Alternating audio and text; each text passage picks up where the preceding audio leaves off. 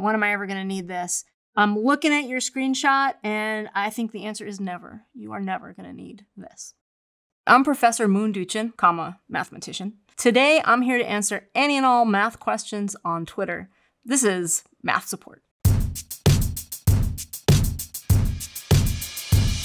At Records Frisson says, what is an algorithm? Keep hearing this word. The way you spelled algorithm, like it has rhythm in it. I like it. I'm gonna keep it. A mathematician, what we mean by algorithm is just any clear set of rules, a procedure for doing something. The word comes from 9th century Baghdad, where Al-Khwarizmi, his name became algorithm, but he also gave us the word that became algebra. He was just interested in building up the science of manipulating what we would think of as equations. Usually when people say algorithm, they mean something more computery, right?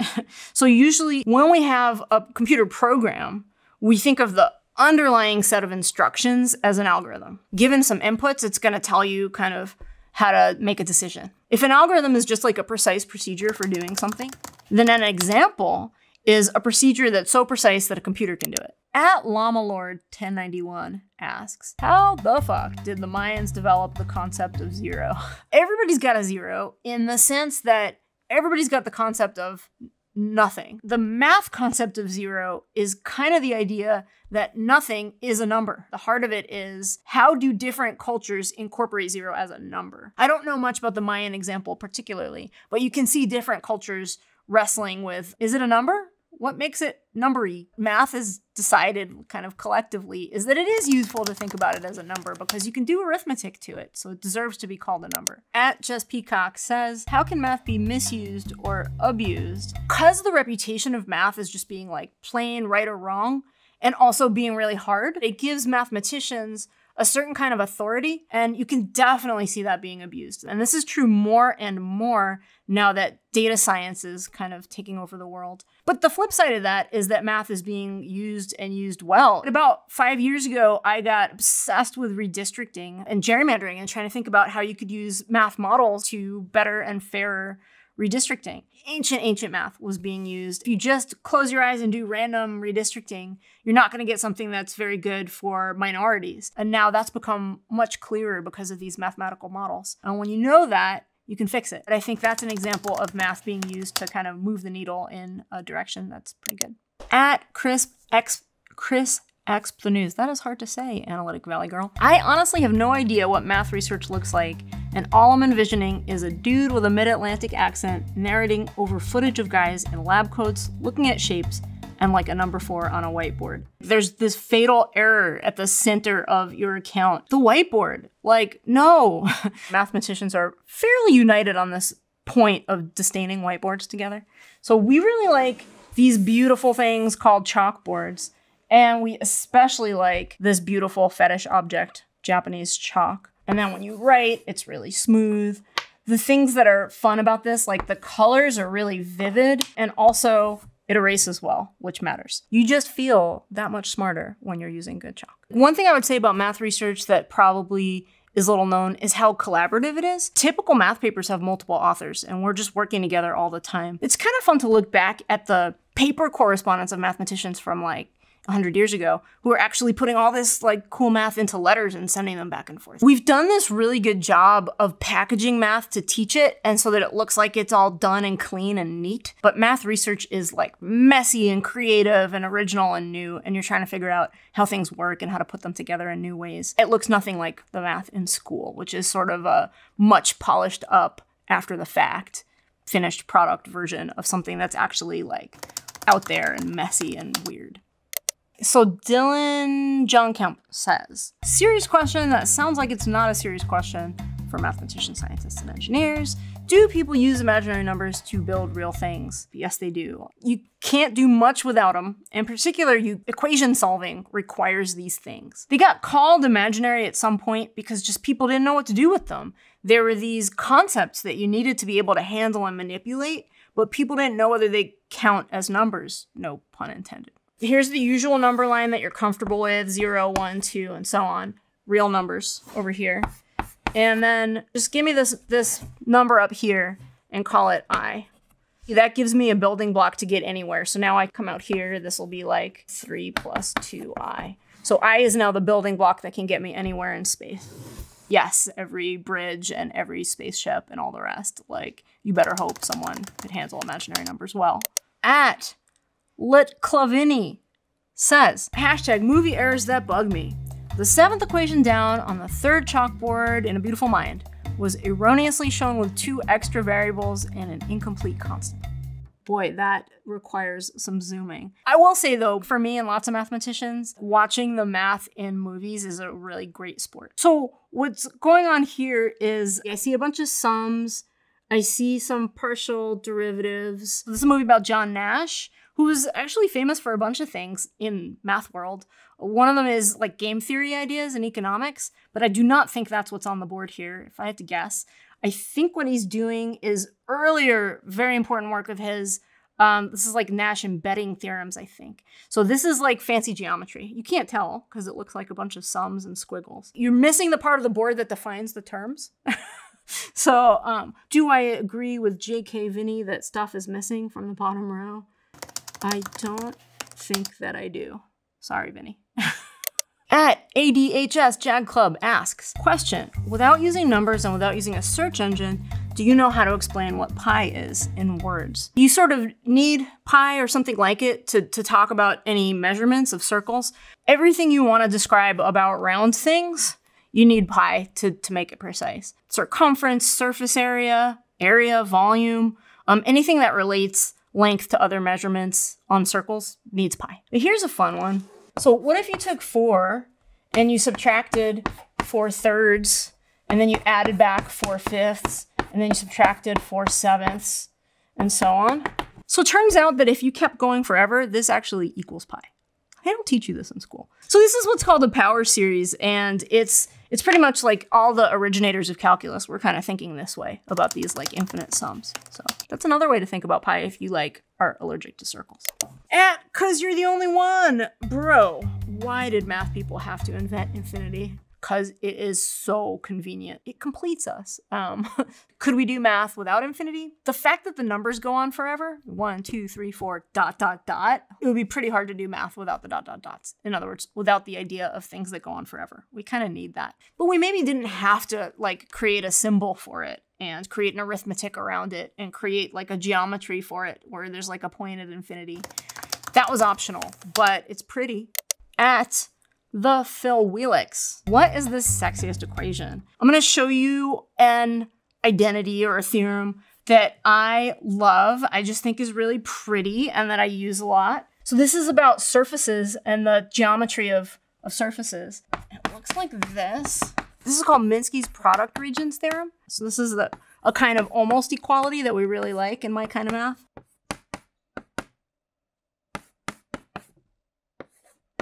The picture that goes along with this theorem looks something like this. You have a surface, you have some curves. This is called a genus 2 surface. It's like a double inner tube. It's sort of like 2 hollow donuts kind of sergered together in the middle. And so this is telling you what happens when you take some curves like the ones that I've colored here and you squeeze them really thin. So it's the thin part for a set of curves. And it's telling you that this looks just like what would happen if you like pinched them all the way off and cut open the surface there. You'd get something simpler and a leftover part that is well understood. At Avsa says, what if blockchain is just a plot by math majors to convince governments, VC funds, and billionaires to give money to low-level math research? No. And here's how I know. We're really bad at telling the world what we're doing and incidentally getting money for it. Most people could tell you something about new physics ideas, new chemistry, new biology ideas from, say, the 20th century. And most people probably think there aren't new things in math, right? There are breakthroughs in math all the time. One of the breakthrough ideas from the 20th century is, turns out there aren't 3 basic 3-dimensional geometries. There are 8. Flat, like a piece of paper, round like a sphere, and then the third one looks like a Pringle. It's this hyperbolic geometry or like saddle shape. Another one is actually, instead of a single Pringle, you pass to a stack of Pringles. So like this. So we call this H2 cross R. Put these all together and you get a 3-dimensional geometry. And then the last 3 are nil, this guy over here, sol, which is a little bit like nil, but it's hard to explain. And then the last one, which I kid you not, is called SL2R twiddle. Really, that's what it's called. Finally, it was proved to like the community's satisfaction, what is now called the geometrization theorem. The idea of how you can build stuff out of those 8 kinds of worlds. It's just one example of the publicity mathematicians are failing to generate. Did we invent blockchain to like get money for ourselves? No, we did not.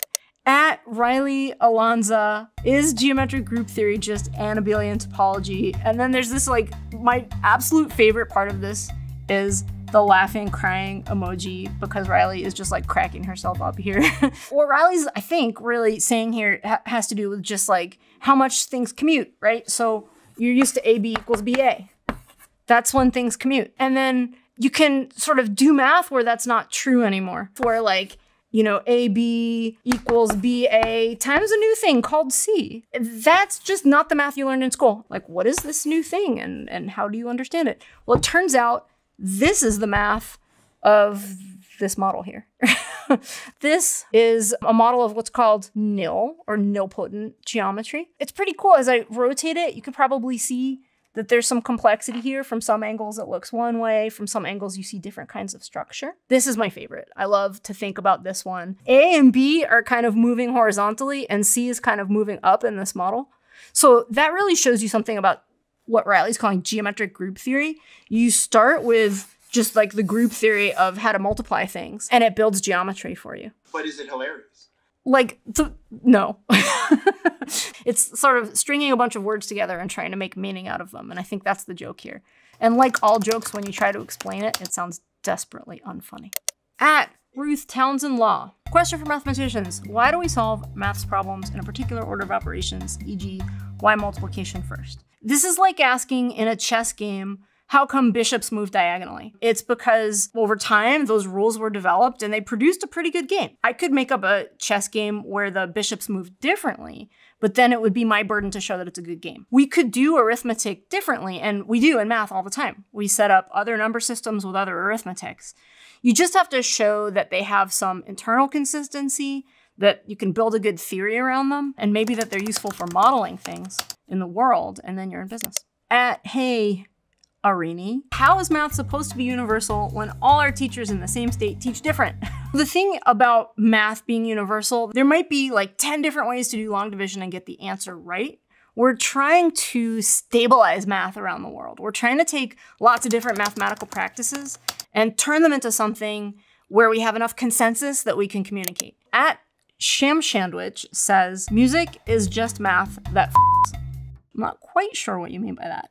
But there is a lot of math in music. If you think about constructing notes that are gonna sound good, to a mathematician, you're just doing rational approximations to logarithms. Transcendental numbers again, like pi. Numbers that can't be made into exact fractions, but can only be approximated in order to decide on the distances between keys on a keyboard. In order to make it sound good, we're trying to approximate something that is a number that can't be exactly captured with fractions. There's a lot to say about the math that's in music.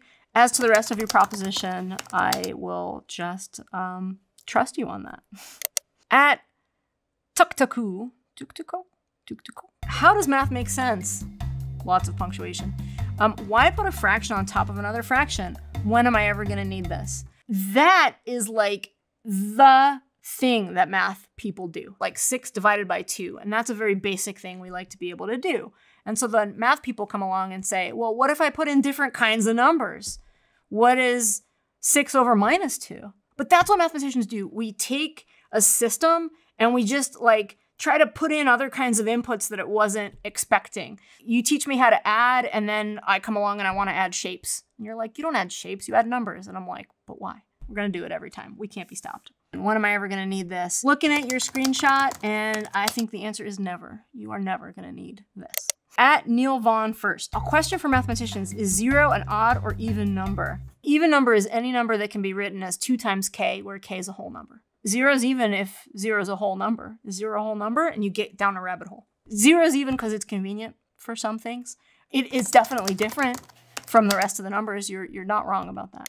At Deftsulal, asks, who's the greatest mathematician in history? Does anybody know? And if so, explain why. There are all kinds of incredibly interesting people that are not well enough known.